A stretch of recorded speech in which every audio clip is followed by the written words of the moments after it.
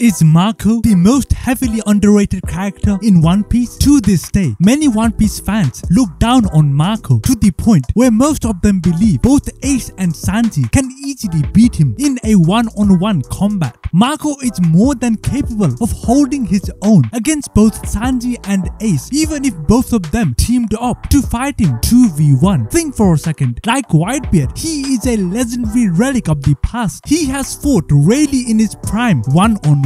Remember the time in Marineford where Mako fought 3 incredibly strong Marine Admirals at once, a feat that both Sanji and Ace would struggle to keep up with. Despite facing off Yonko Kaido's 2 commanders in Wano immediately after his fight with Yonko Big Mom and her eldest son Perospero, Mako is still alive. The reason being, Mako is heavily underrated and is way stronger than he may appear to be.